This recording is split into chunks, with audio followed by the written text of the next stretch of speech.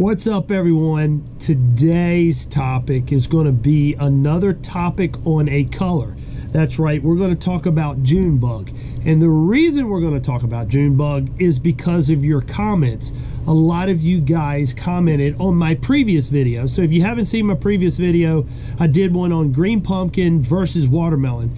And I tried to help you guys understand, hey, if the water clarity is this and the sun or the weather is doing this, I choose this. If the water clarity is this and it's cloudy or whatever, I tend towards green pumpkin. When do you want to throw green pumpkin with some flake? So the video is explaining when to throw green pumpkin and watermelon. So go back on the channel, check that out. And then in all the comments, the overwhelming comments was wanting to know about Junebug, which I thought was pretty interesting. And I was like, you know, I do need to do a video and talk about Junebug because it is a special color. And if any color I choose beyond green pumpkin and watermelon, it's going to be Junebug. But I want y'all to pay attention. Now I'm going to give you a little sneak peek. That's right, we got a lot of explaining to do about Junebug and why it is a good color and where you should throw Junebug. Now again, guys, I'm speaking majority of the time. So if you're listening to me and you're like, I live in Kentucky and I catch the crap out of them on, you know, Junebug worms. Hey, that's good. I'm not going to deny that. But there is special places on the United States where absolutely Junebug is going to outfish green pumpkin and watermelon. So you need to know this. So let's start with this. Typically, if I am in the state, I know y'all like my drawing. If I am in the state of Florida, Junebug is like the green pumpkin and watermelon of that world.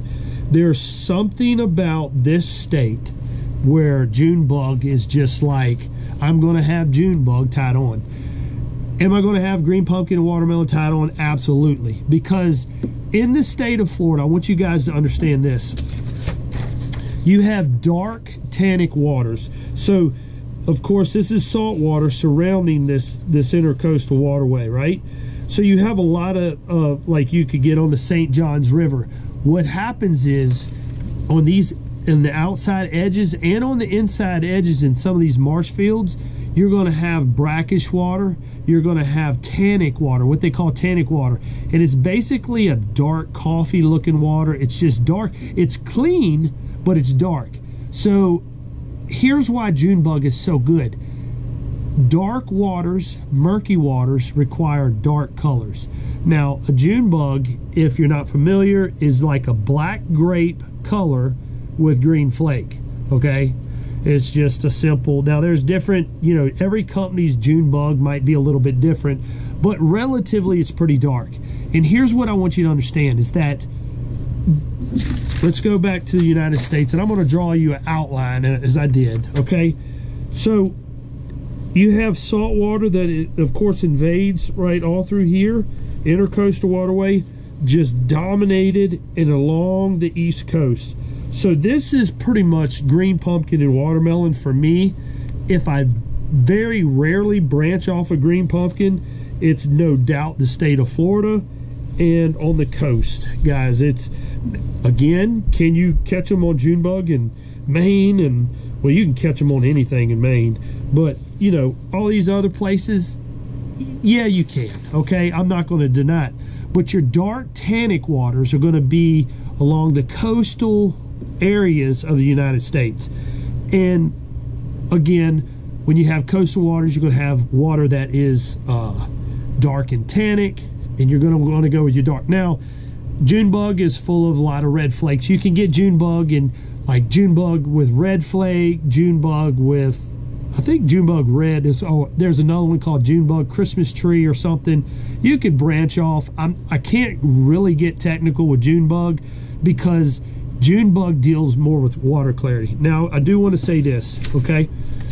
Bringing back up my map one more time. Okay. When you get in Florida, or see how I have the coastal, the dotted line? See how I have it dotted?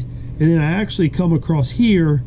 Now, there's a lot of inlets. You got the Mississippi River. You got a lot of things. The Mississippi River, of course, is always going to have muddy water, typically all the way in it in the summertime. So it's going to flow a lot with it. Now you got a lot of outcroppings, you know, so Junebug might branch up in here a little ways, but especially in the state of Florida, like if you got the St. Johns River or you got Okeechobee, which Okeechobee, you can go from one coast to the other through the intercoastal waterway. So there's a lot of intercoastal waterways where you can go from one side of Florida to the other. Those that are brackish water, again, have that dark tannic water, but it's actually clean. Even though it's dark looking, it's clean. Again, Junebug is going to be a dominant color. Now, as you get far inland towards the middle of the state, that's where, you know, I'm branching back a little bit more on my green pumpkins and watermelons. There's not a mixture of water.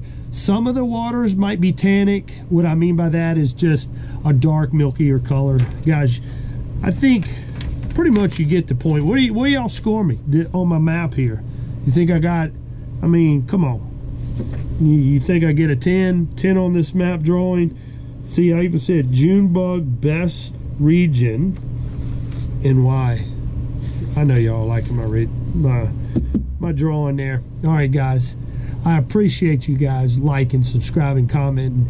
Hey, I got a lot of hacks. If you haven't seen, like the Whopper Plopper hack is a popular one, just surf the channel. I talk a lot about creative ways to trick out your lures. I know a lot of people do, but I also do it too.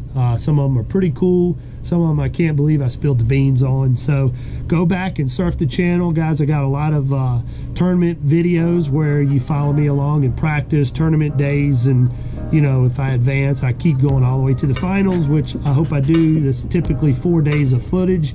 You get to follow me all the way through and learn. And guys, I don't mind talking. I don't mind talking what I'm doing. It's not just fish catches and drone shots and music and slow-mos. You know, I do a little bit of that, but it's a lot more talking involved in some of my tournament videos and vlogs. I like to explain things a little bit more than watching somebody slow-mo a shot or slow-mo a casting a jig. So anyways, appreciate you guys, and share this video if you like it, hit the thumbs up. You guys know the deal, and we're out.